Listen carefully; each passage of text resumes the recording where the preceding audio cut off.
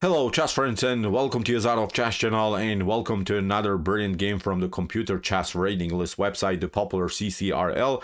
We have here Fire against Stockfish 17 in an amazing Meran variation of the Semi-Slav Defense, and in this game again we see the most powerful chess engine Stockfish 17 playing with the black pieces against d4.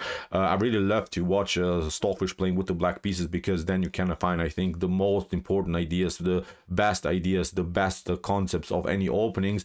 And in this game, what's really unbelievable, Stockfish will show us here a completely new concept of the Meran variation of the Semi-Slav Defense, a completely new approach, a sideline that has never been played so far in chess history. Really, Stockfish in one moment will castle on the queen side, which is really risky choice, but then will try to launch a king side attack, which is really crazy. If you are maybe a Semi-Slav Defense player, you will be surprised by the sideline by Stockfish, so put your seatbelts on and enjoy it. Really a great strategic, but also a beautiful tactical game by the most powerful chess engine in the world, by Stockfish 17. So let's see now what happened with the white pieces here. Fire open with the move d4, d5 by the fish, c4, queen's gambit, the Slav defense, knight to f3, 3-knight variation. Now f move e6, we have now the so-called Semi-Slav defense.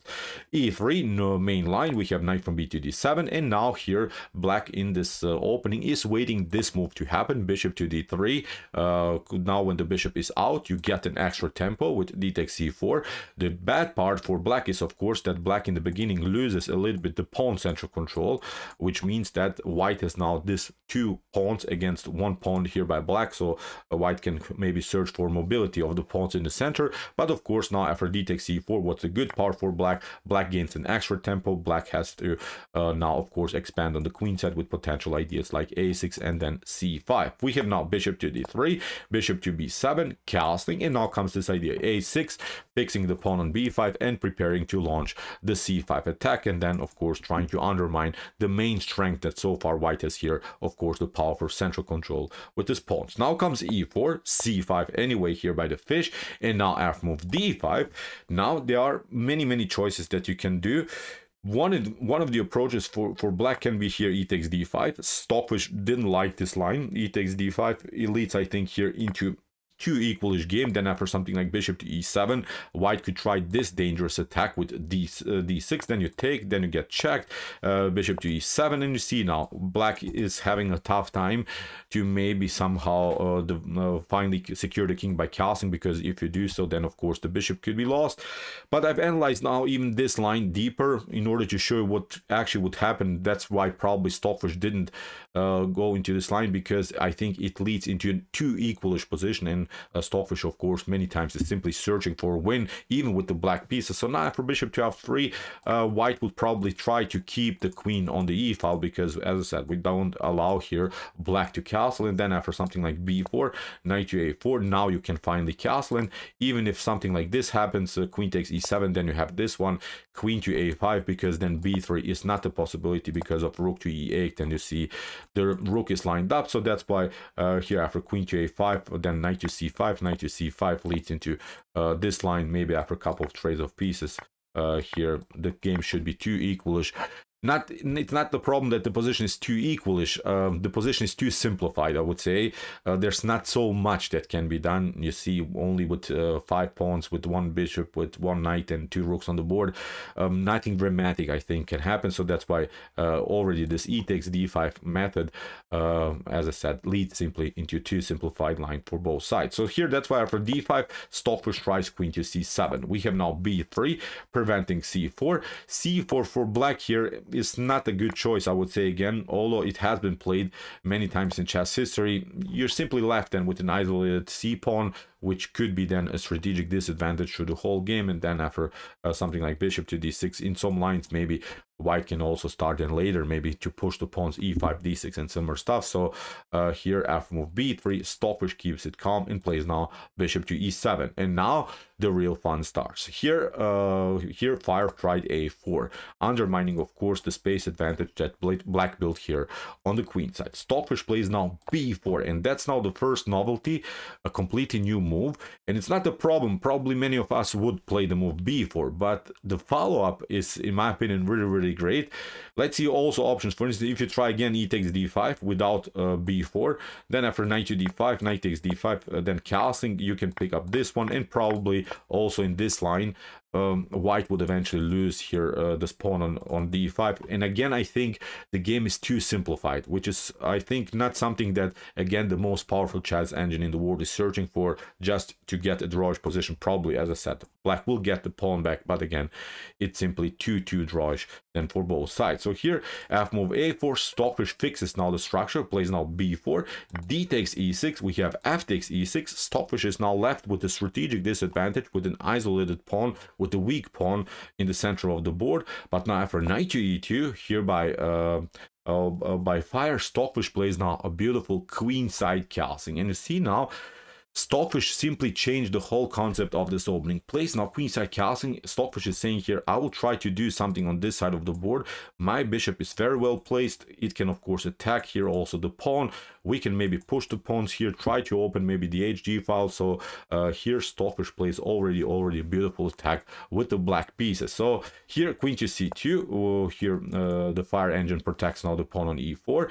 If you try here knight to g5, I've also analyzed now this line at home, seemed tempting to me, going maybe for the e6 core. Look at this, actually after knight to e5, black can even play a beautiful counterattack, allow here knight to e6, but then you put more pressure against this bishop on d3, and now after something like knight to d8, rook takes d8, you have to now somehow protect the bishop. You can maybe try bishop to c2, but then queen to g4 is simply winning the game on spot, because there's not so much that can be done. You see, even if you try queen to e1, then knight to f3, immediately you lose the queen. You cannot pick it up because of the activity of the queen against the king. And even if you try bishop to d2, then again with the same pattern, rook to d2 and then knight to f3, again wins the game on spot here for black. So see, it's not so easy for white to go immediately for the weakness that black has in the position. It is a long-term weakness, I'm not saying it's not, but you have to first of all prepare it. You have to search first of all for security. You have to first of all also develop here the bishop, maybe also the rook, in order to then afterwards go for the e6 weakness. So here after queenside castling, that's why queen to c2 here by Fire. Stockfish continues with bishop to d6, keeps an eye of course on the h2 square, knight to g3, and now knight to e5. Going for simplification, trying of course to force a position knight to e5, bishop to e5, and then go with the bishop maybe here on a beautiful square on the square d4. And again, white cannot go for this weakness on e6, because even if that happens, then knight takes d3. You try maybe something like this. We play queen to c6. You can pick up the rook, but now the issue is after queen to d3 and bishop to e5, you see we have a discovered attack against the queen. The rook is also hanging. You could maybe try to protect it, but then c4, then something like this. Look at this very messy position. Bishop to c3, you're trying to do something like this. This is just a Stockfish line that I'm showing you at home. Of course, we don't want to dive too deep into the sidelines, but when this pawn is starting to roll, I think with the support of the rook, in one moment, white will also have to give up the other bishop for a pawn, and then black would have a favorable endgame with two bishops against the rook. So here also immediately, as I said, again, this whole knight to g5 concept is not working. I'm showing you many times now this move knight to g5 because it is the main attacking idea here for white, and it will happen eventually in one particular moment of the game. But again, so far it's not working because Stockfish secures so far a great activity with its pieces. After knight to e5, that's why bishop to e2, we have king to b8, and now again knight to g5. Now finally here Fire goes for the e6 weakness. Now the bishop is not attacked, and you see the queen is not overloaded to the defense of the bishop on d3. Stockfish continues now with the rook to e8, protects now the pawn, bishop to b2, knight to c6, going for the d4 weakness. In white's position, we have now bishop to c4. Again here, Fire goes now for the weakness on e6, but now Stockfish plays a beautiful counterattack with knight to d4. After bishop takes d4, c takes d4, Queen to d3, here play by fire, because you cannot take it immediately. Rook to e6, and then it's not possible to pick up the rook because the queen is lined up on the c file and white is losing decisive material and of course immediately the game. So that's why for c takes d4, we have now queen to d3. Stockfish plays now beautiful knight to d7, allows now finally knight to e6, sacrifices now the exchange here on d8, but now you have a beautiful rook takes e6, bishop to e6, and now knight to c5. The fork against the bishop and the queen. The queen has to now protect this bishop on e6. This line is now pretty much forced. There's not so much that white can do now. White has to now go now into this tactical sequence. Stockfish continues now with knight takes e6, queen takes e6, and now bishop to c8, puts more pressure against the queen. Fire is probably happy here to somehow force trades of queens, because Fire probably calculated that this should be perfectly fine. You're up the exchange, but actually that's the line that Stockfish was hoping for. Stockfish plays now queen takes c4, b takes c4, and now d3. And look what Stockfish gained here. Stockfish gained now two passers that are supported by the rook and also will be supported by both of these bishops. So now Stockfish calculated this is enough, that these two rooks cannot hold now both pawns here in the center of the board and also here on the queen side. Very, really amazing stuff here. Here Stockfish tricked, I think, Fire really into a wild tactical sequence.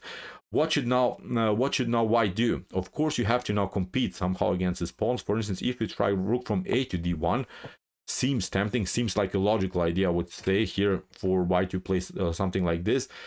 This is not working because of bishop to e5, of course protecting first of all the pawn. Then after something like this, you can still include now the bishop in a beautiful way into the game. You attack the rook, and now when the rook comes maybe now on the third rank, now you play b3 and you just push this other pawn. Look at this. In one moment you can even, I think, give up this pawn, but this pawn is marching, and now it's really, really crazy how Stockfish calculates this amazing endgame sequences.